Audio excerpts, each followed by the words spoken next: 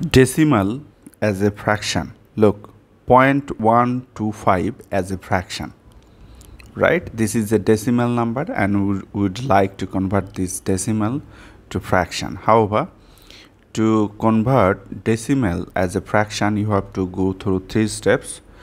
Okay, first step, fraction means you will have 2 parts, the upper part and lower part, that is numerator and denominator. So you have to form numerator and denominator. So how to form numerator from this decimal? Just you have to drop this decimal point and you have to write the number. So after dropping the decimal point, we are getting 125. So this is the numerator, and for denominator we have to target the last digit and its last digits place value. So here 10th place, here 100th place, and here 1000th place. So I have to write here 1000, right? So this is the fraction form, and now in the third step we have to simplify this fraction or reduce this fraction, right? So how to, here is the another way to convert this decimal to fraction. Look, for first you have to dropping this decimal. So look, after dropping decimal we are getting 125.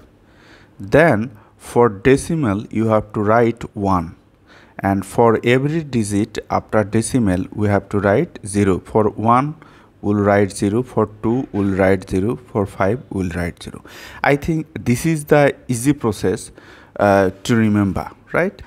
So how to reduce this fraction? Look, we can rewrite this 1000 like 100 times 10, right? That is, if you divide this 1000 by 10, you will get this. The 100 will be the dividend or quotient, and 10 is the divisor. If you multiply, you will get this. And now we have to split this 125 as product of 2 number. That is why, look, 125, here unit digit is 5, so it is divisible by 5. So 5 goes into 12 2 times. 2 times 5, 10. If you deduct, we are getting 2. This 5 will come, and 5 goes into 25 5 times, right? So we can split this 125 as 25 plus 5. Look, to cancel this 5, we can split this 10 as 5 times 2, right? So let us write this 10 as 5 times 2. So this 5 and this 5 cancel each other. So we are getting 25 divided by 100 times 2. Now we will split this 25 as product of 5 times 5, right? So, and here we can write this 100 as 10 times 10.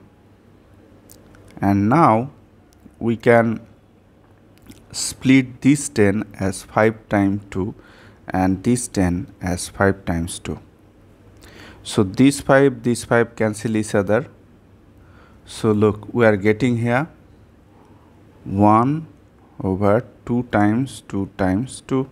That is 1 over 2 times 2, 4, 1 over 8.